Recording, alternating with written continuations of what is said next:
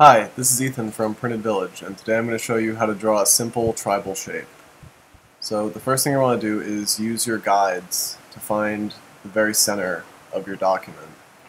You can do that by just dragging them out from the rulers until you'll see they snap into the middle. Now that I've got the center, I'm going to go over to my toolbox and get the rectangle tool.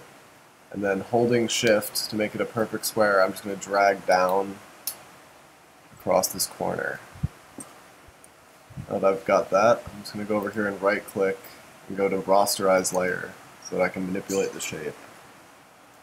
Next, I'm going to get out the polygon lasso tool, which you can find under the lasso tool in the box.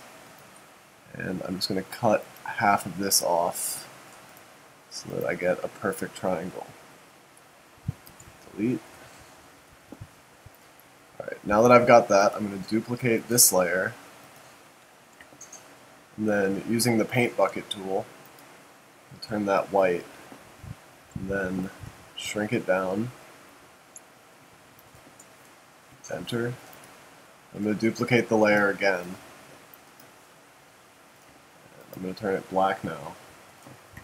I'm going to shrink that down even further to get that line.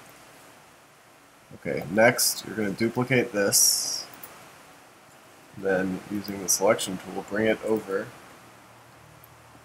and just rotate it around 45 degrees. And then put it right up against the bottom edge of your shape. So there's a little gap in between. I'm going to duplicate it again, and then bring it up above. But you can nudge it with the arrow keys too until it looks just right. And now I'm going to merge all of these together, duplicate the whole thing. I'm going to go up to Edit, Transform, and I'm going to flip it vertically. And then holding Shift to keep it straight, I'm just going to drag it up to the next quadrant.